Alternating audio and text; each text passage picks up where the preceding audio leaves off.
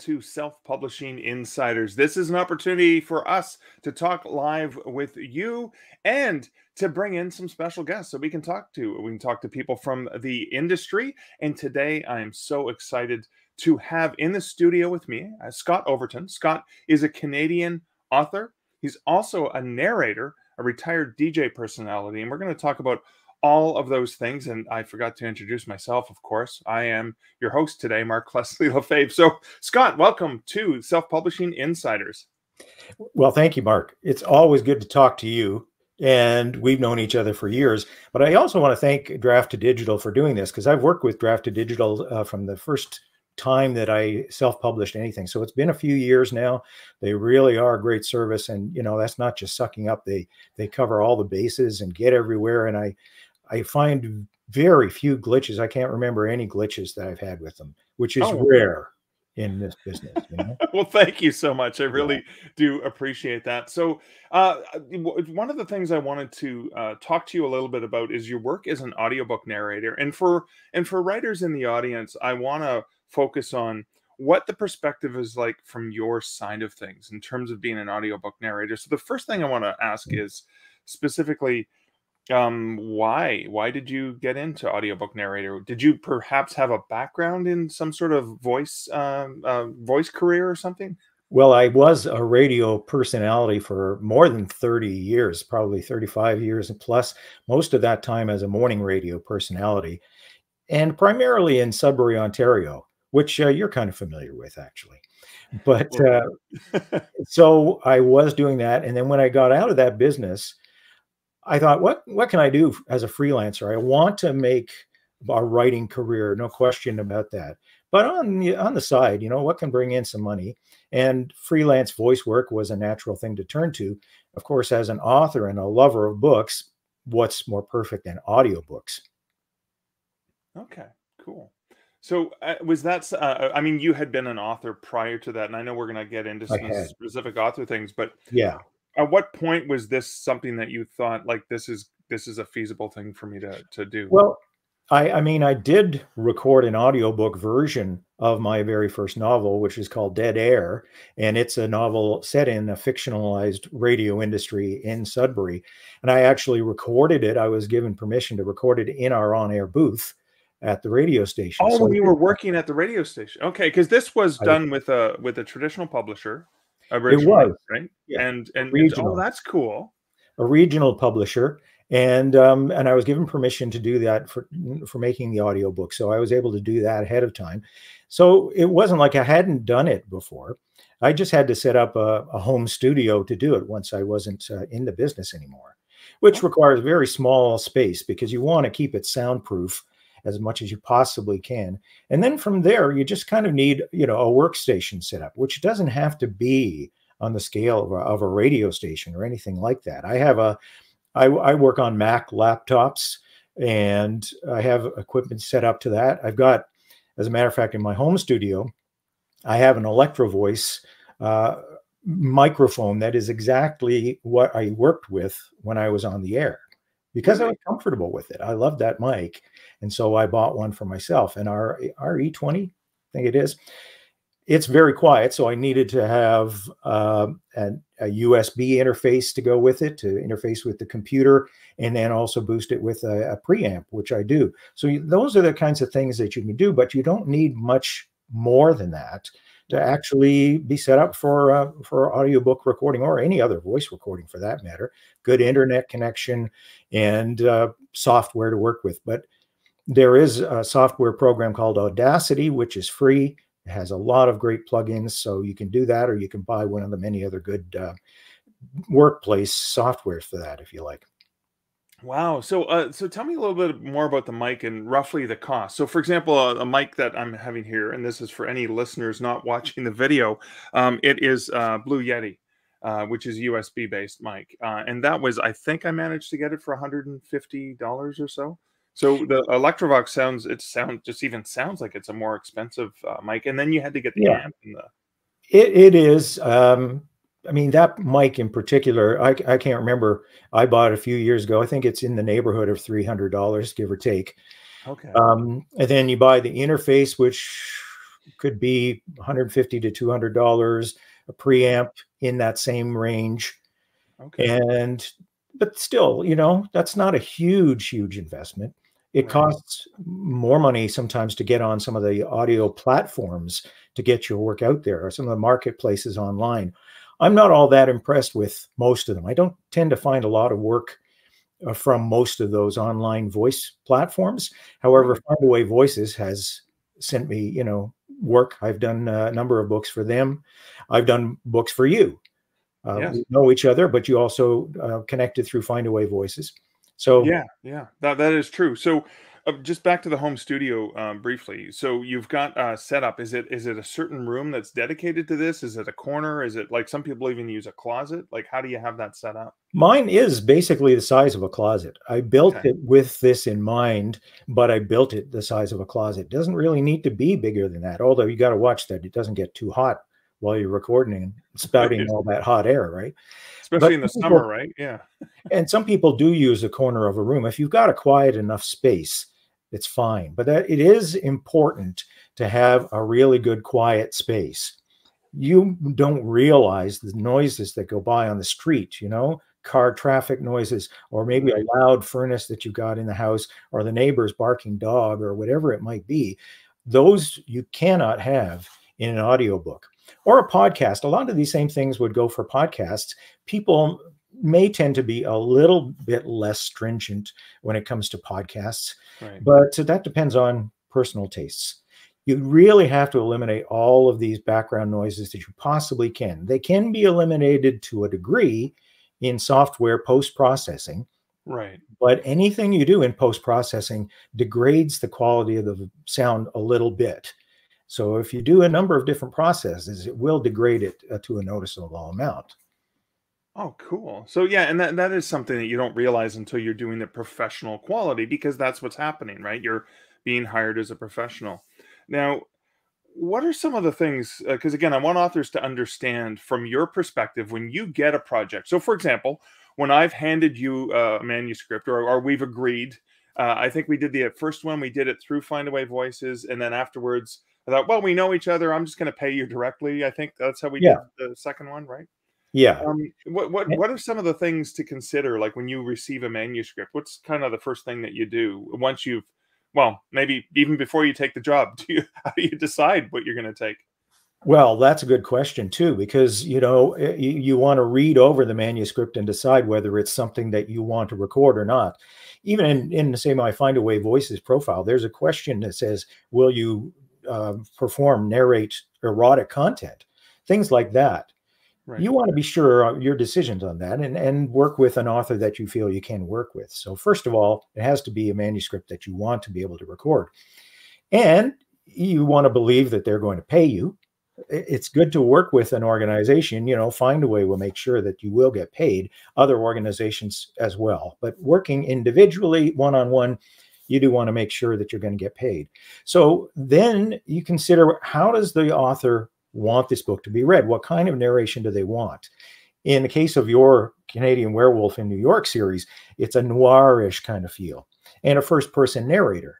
So those mean a certain kind of thing, which lends itself actually well to my voice, which is a little bit gruff, and so it works well. That's another consideration. Is it the kind of delivery that you feel you can do for a whole 8-hour long book? Because that's a good full length, typical commercial novel length. Or, many of the ones I've done for Findaway have been nonfiction. And if it's a topic that you don't agree with, you probably don't want to have your name attached to it as a narrator. But if it's something that you feel is good, it's well done, high quality, go ahead. And then you just negotiate. But we have talked before about some of the steps that a narrator has to take. You have to look up the punctuation of I want to say how you pronounce everything. The pronunciations is more what I'm trying to get at, of names, of places, of strange words that aren't used that often or that you're not familiar with and not entirely sure about their pronunciation. You owe it to the author and your audience and your own reputation to look up all those pronunciations. Thank God for YouTube. And I don't mean the pronouncer ones, because the pronunciations are often wrong on some of those. Here's how you pronounce this word. Right. They're often just terrible. But you can find videos that might be about a particular place, or they might mention a historical figure or a real life figure who figures into the book. And even, one of yours set in New York, I had to look up the pronunciations of some of the place names just to be sure that they were right. Right, right, right. It's not the Brooklyn Bridge, right? Yeah, I mean, that one I'd be pretty sure of, but there are a few others that you just don't know what the emphasis is, and especially when it's Yeah. local. I mean, in fact, there was one, and there was one character where he's talking about the Roosevelt Hotel. Well, some people say Roosevelt, and some people say Roosevelt. And Oh, I thought, yeah. is this character somebody who would say Roosevelt? No, I'll go with Roosevelt. Oh, yeah, that's true. Yeah, and so you have to know the character too to know how they might wanna they might by default, or where they from, where would they pronounce how would they pronounce it? Yeah, in some cases, and particularly, the certain Midwest towns pronounce things in a certain way, or they may pronounce their town in a way that everybody else in the country thinks, what? What? What did you say? So you need to get those right. Another one that you have to get right is the character voices. If you're doing fiction, Yeah. you've got all these different characters. Some of them are going to be an opposite gender to you. They are maybe different nationalities. So you have to think about the accent. Some of them might be described as having a rough voice. So I guess really to back up, first thing you do is read through the whole book. Right. Read through the whole thing to get the feeling for the tone of it, the feeling, the sense of the characters. And you don't want to find out halfway through that this character is described as having a deep, gruff voice, and you've been having him like this, with fairly high, whatever. You could having a foppish sound to him or whatever, and you're really wrong. So you've got to figure out all that stuff ahead of time. I suggest then recording some samples of those character voices and sending them to the author and saying, do you like these? What do you suggest? Would you like it different? Yeah. And Maybe give you've done that for me. Yeah. As well. I remember you said send them. It's like, well, I'm not sure about this one character. What do you think? And so I get to listen to it. And so there is obviously some back and forth with the author that you just want to say, hey, here's how I've done this, or here's how I've pronounced. This is how a local person from Toronto says Tirana, right? That kind of thing, as opposed to someone from anywhere else in the world. I guess those are some of those elements that you sort of not negotiate, but you have a back and forth to make sure the author's cool with that.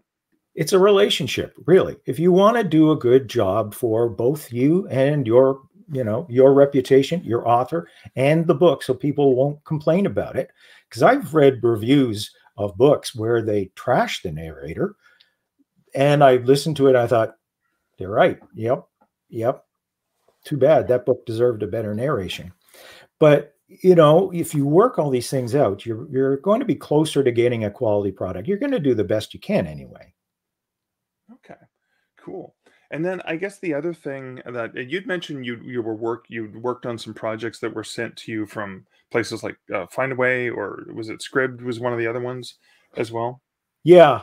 Yeah. I mean, well, actually, that was through Findaway too. But when Scribd was going in a big way for a lot of samples, they did these almost, I call them Reader's Digest, condensed versions of books that people could listen to.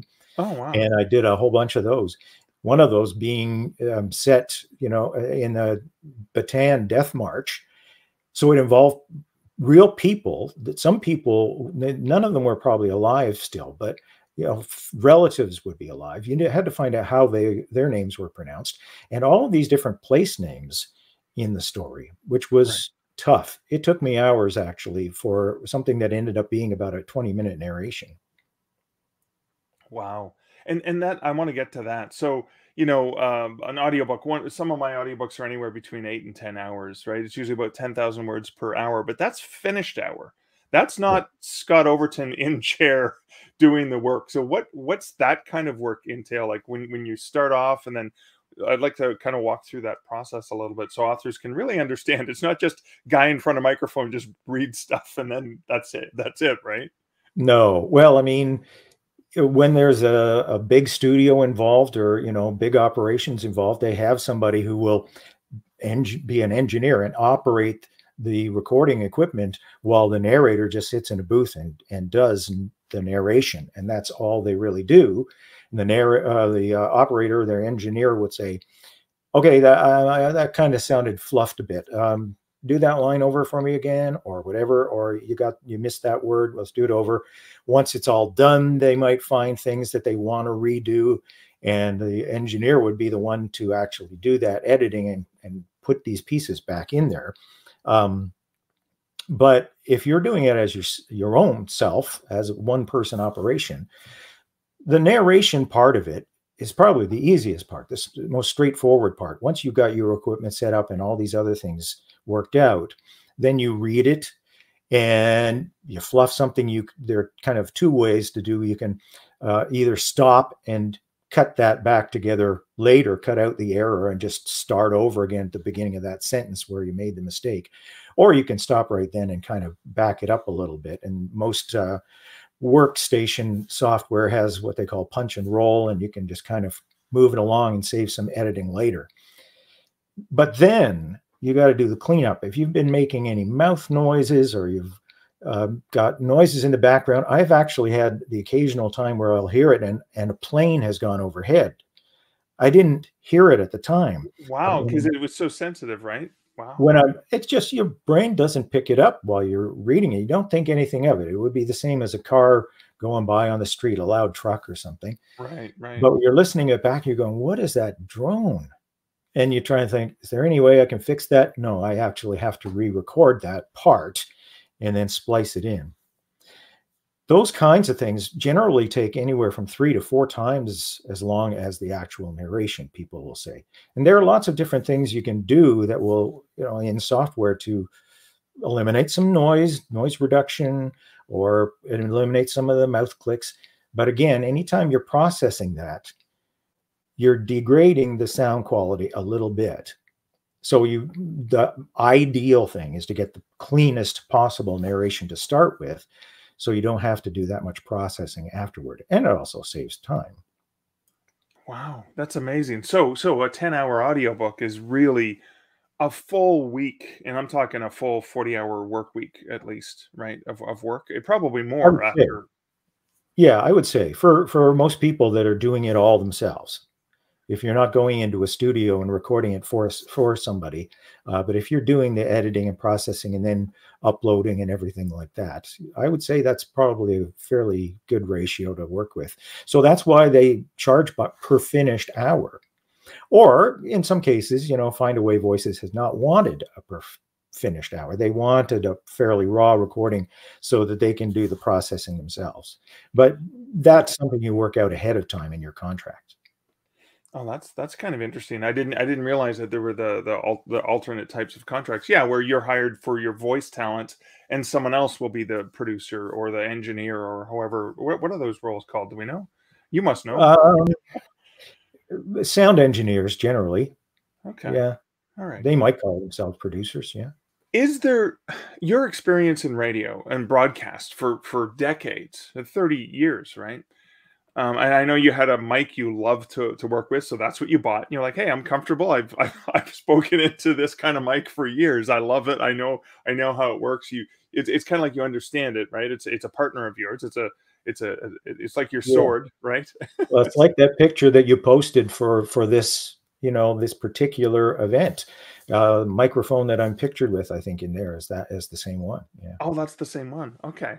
So, but were there things that you learned in the studio? Because you were, and again, you were doing live broadcasting, which is a little bit obviously a lot a bit different. But were there things that you picked up in radio that were just natural to you that maybe you think somebody coming into narration wouldn't know?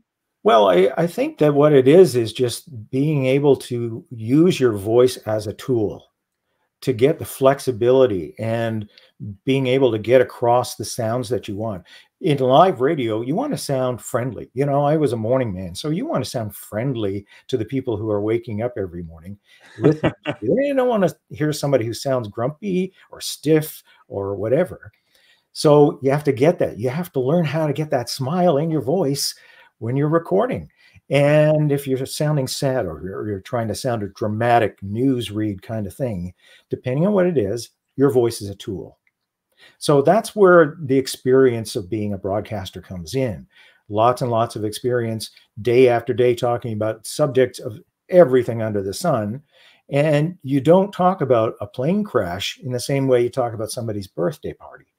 There are great differences in the kind of tone that you want to get across for different things, and Right. using your tool to express emotions, or again, make these, character voices, all those things you have to get develop with your voice. And so practice helps a lot.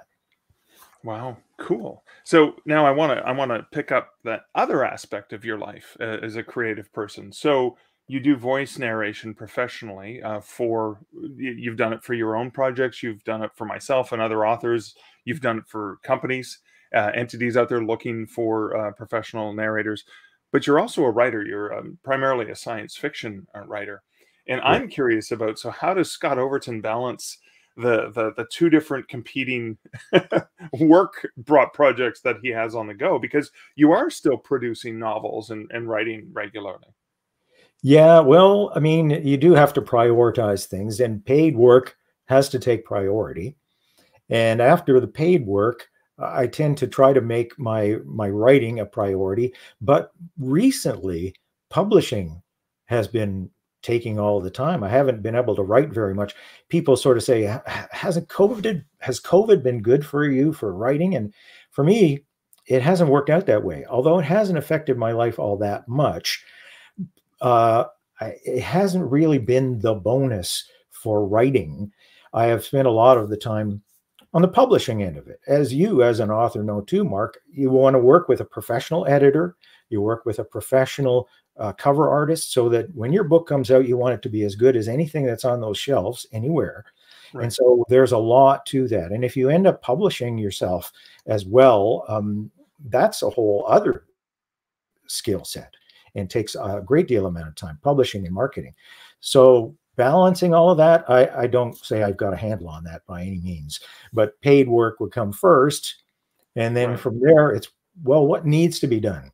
If I need to get something done for publishing this next book, as I have a new one just launched yesterday, uh, or if we're into some marketing thing that's time sensitive, that's got to happen.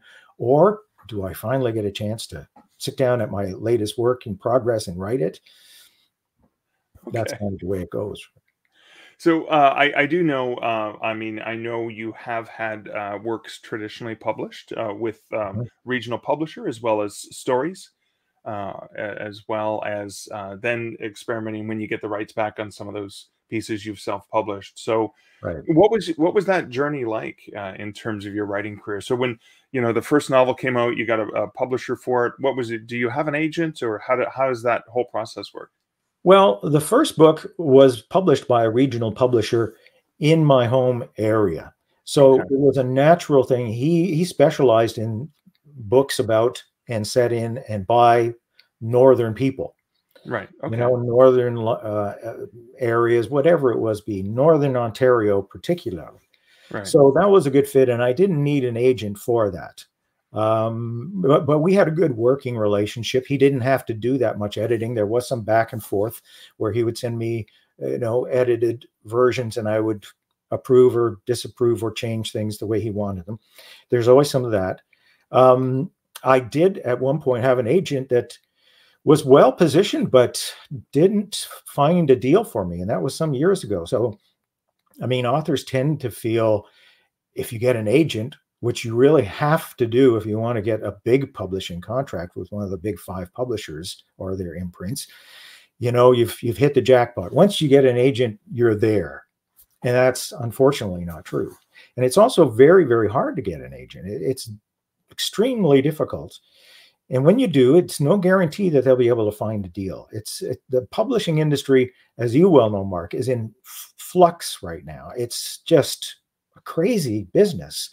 And I don't know how it's all going to fall out, but it's a tough thing to try to get a big publishing contract.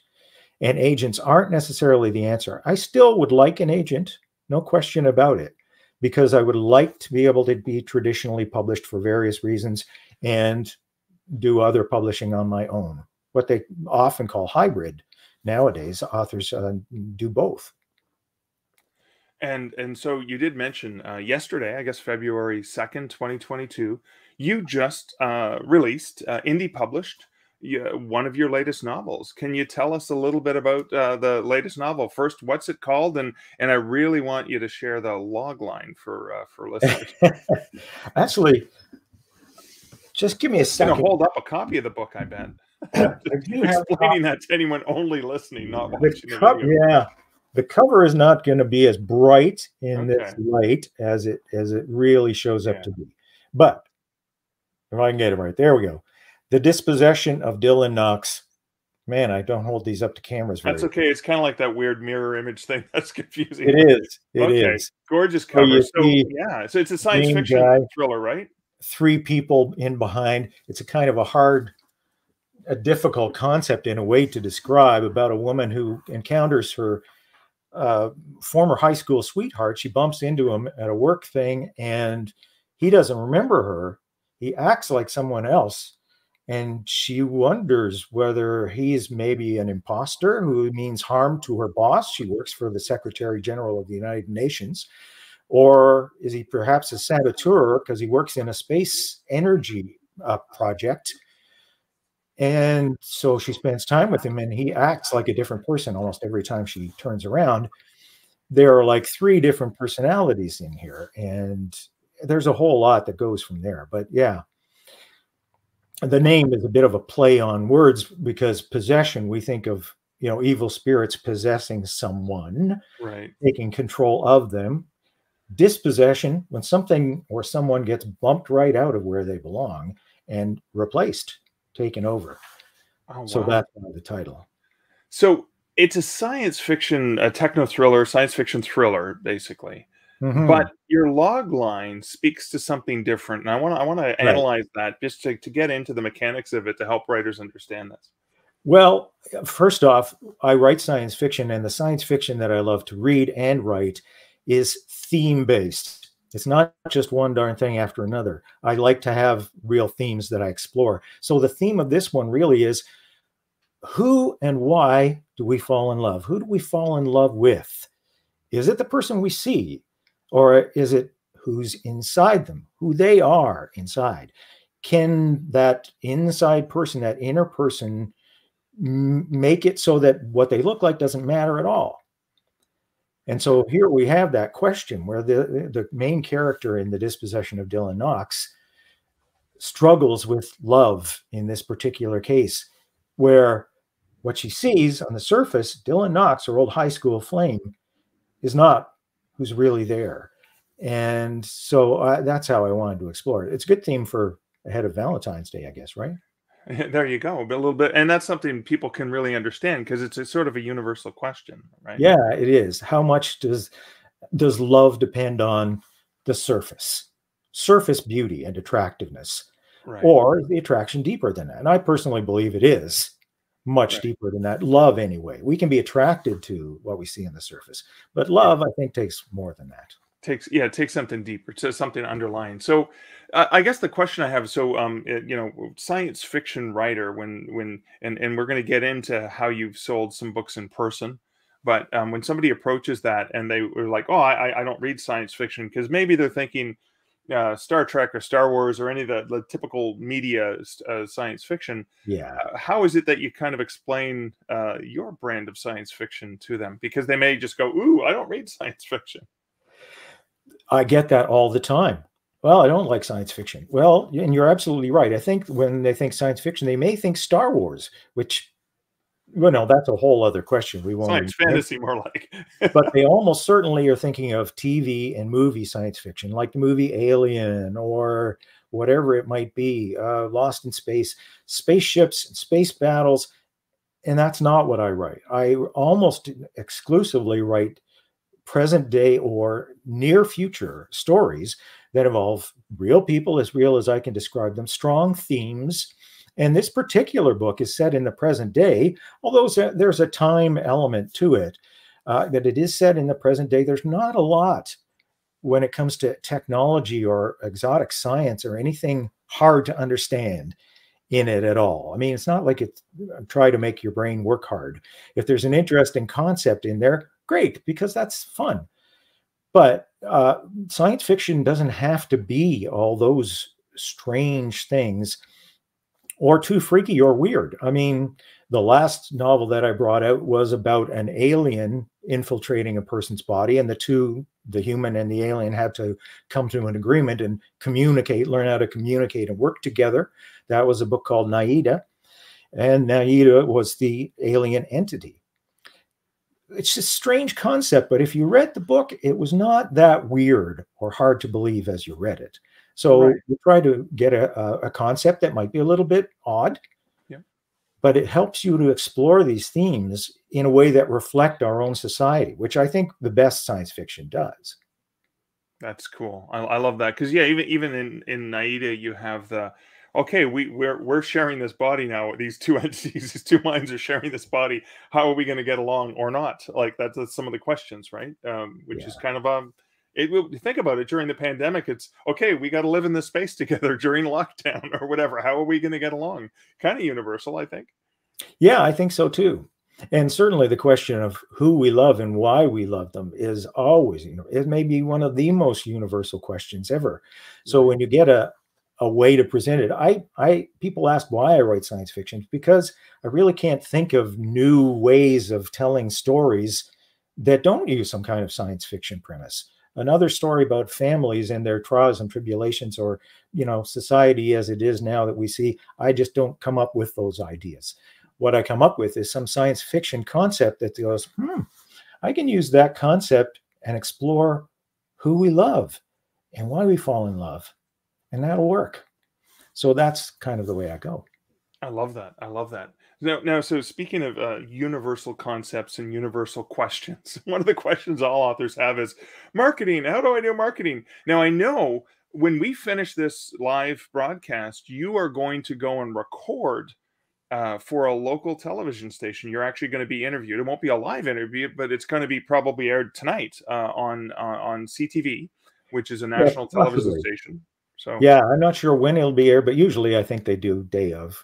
Same day. So how did you score that? Because authors, hey, I get to be on TV. How did that happen? Well, there are a couple of parts to that question. For one thing, if you've got any kind of in at all, it helps a lot. And I'm fortunate enough that as a former broadcaster in this town, I can, I know a lot of the people that are in the media. And if I don't know them, they probably do know me, or they at least respect the name, because they've heard it. So that helps. But I mean, first of all, you've got to figure out who the contact people are in the media that you need to reach out to and send them a news release.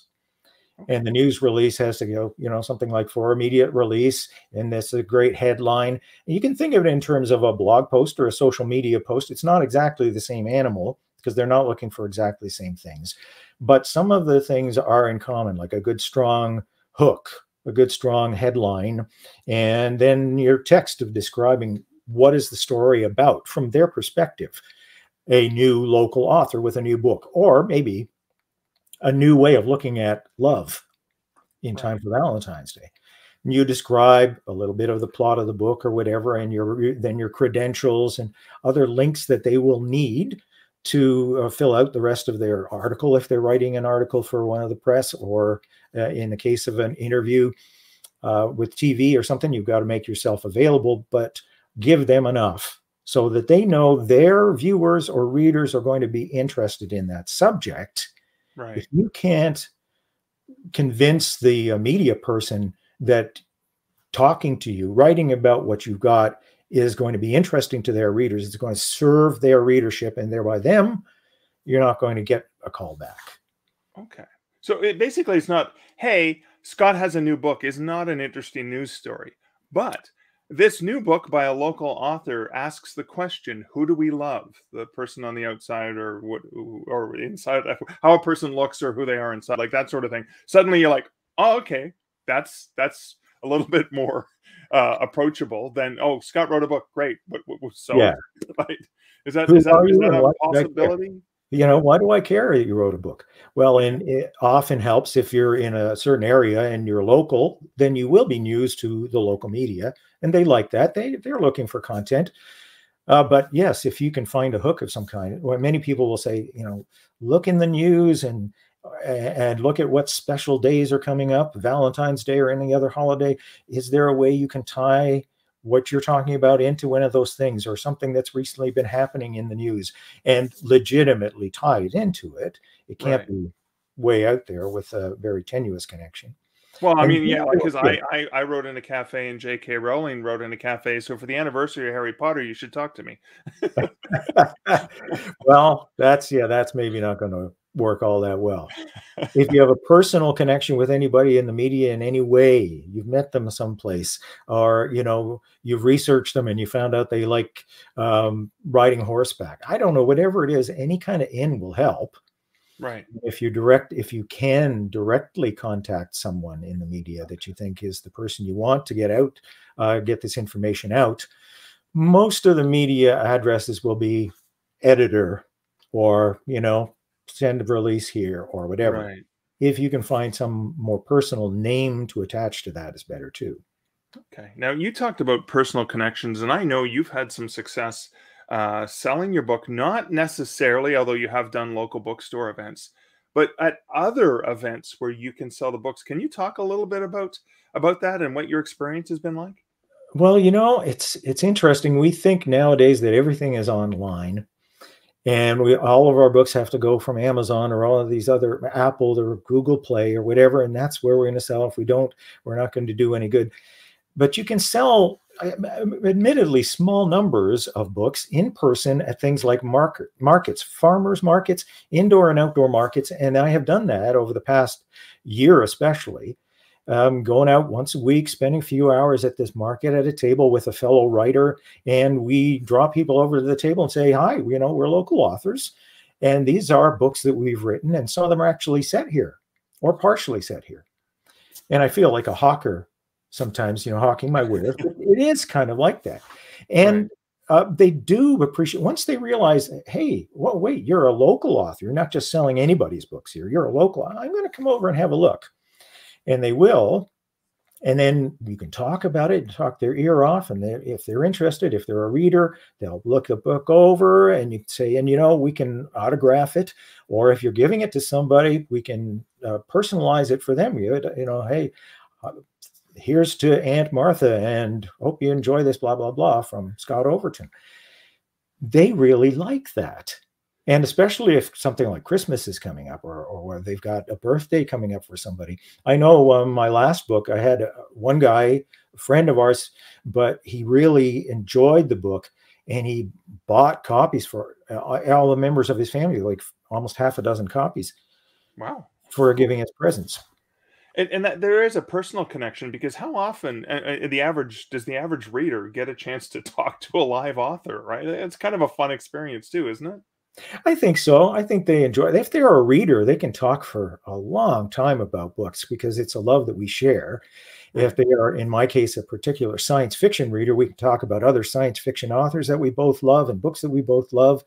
And if they see, you know, those 4 or 5 books that you've got there sitting out there, and they go, "Wow, you actually wrote all those books," it's impressive, and you can develop a really, really good relationship. And of course, if you're good with people and are friendly and nice, and you don't waste their time and everything, it's a relationship like no other, and it's the best relationship you can get as an author reader kind of connection. So I urge people to do that. You don't get large numbers. If you get maybe, you know, 20 books that you sell in a day or something, okay, it's not a huge number, but that's pretty good. That's generally considered pretty good. Even if Right. you do a book signing, a book launch in person, to do 20, 25 books is probably pretty good. Yeah, it actually is, from my experience working in bookstores for years. That that Yeah. really successful book signing. I mean, not a Brandon Sanderson style or a Stephen King style book signing, but Right. still for the average author like us, right? Yeah. The other thing I would argue is that if somebody buys their book on a, well, we're in Canada, so maybe Kobo is the default, but Americans listening might say on their Kindle or on their iPad or whatever.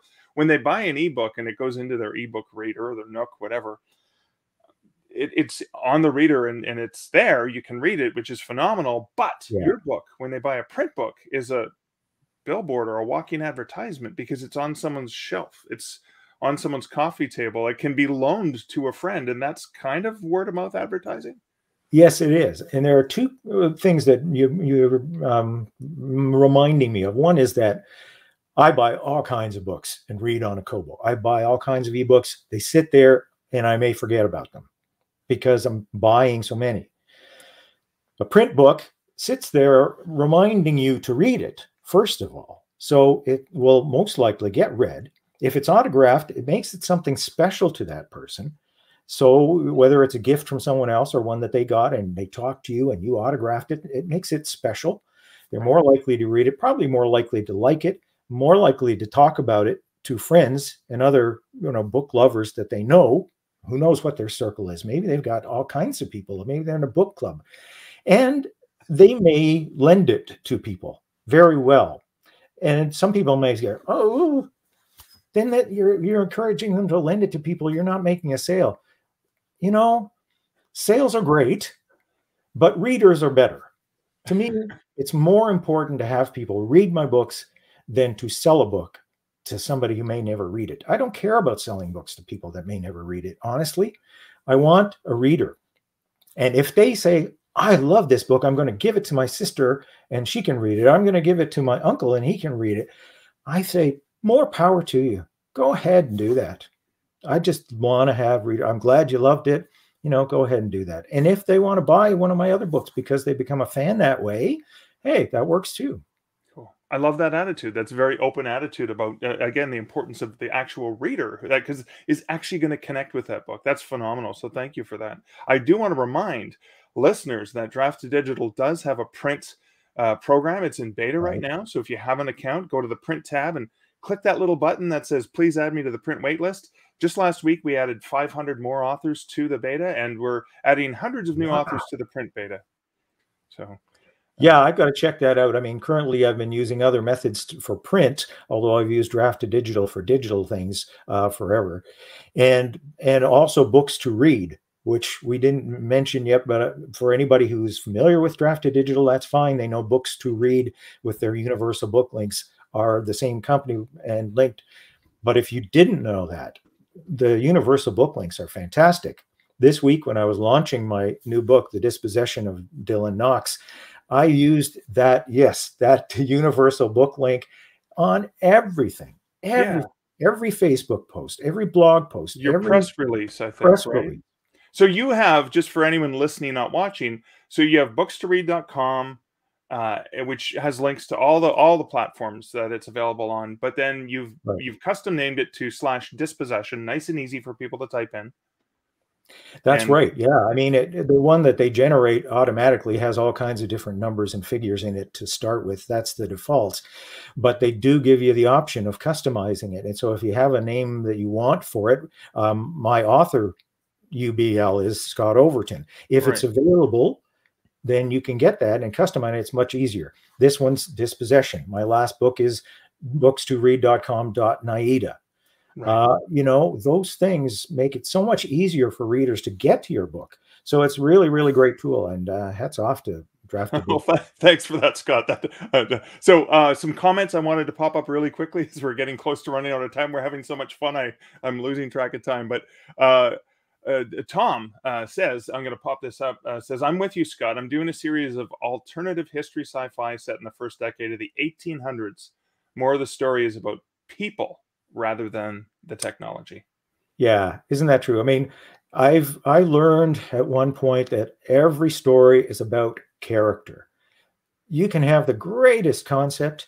You can have the most exciting snap minute by minute plot with action galore. If you don't have characters that people care about when they read, it's not going to be a good book. They're not really going to enjoy it.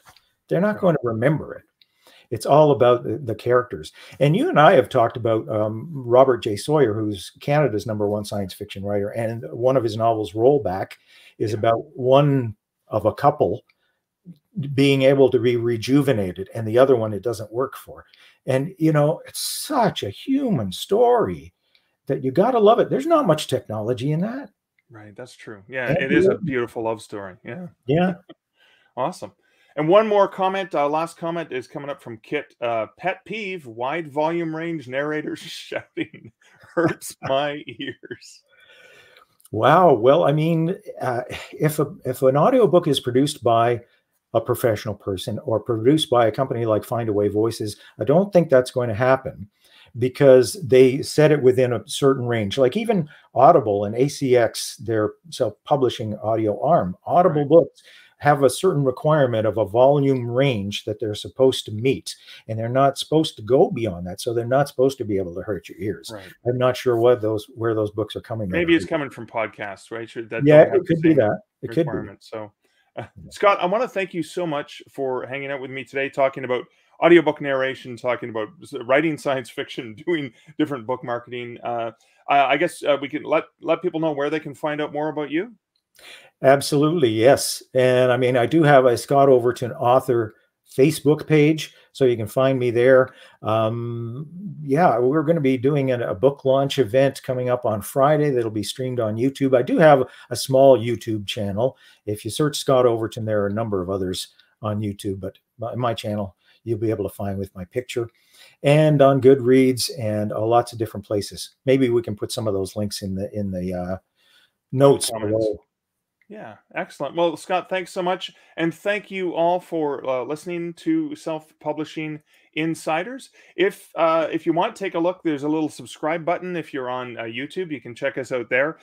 We're on YouTube. We're on Facebook, Instagram, TikTok, all the fun places. Basically, as Kevin Tumlinson often says, just pick a URL and slap Draft to Digital on the end of it, and we're probably going to be there. So again, Scott, thank you so much. Thanks to the live Thank you, Mark. audience Great to do it. for your questions, and have a wonderful afternoon.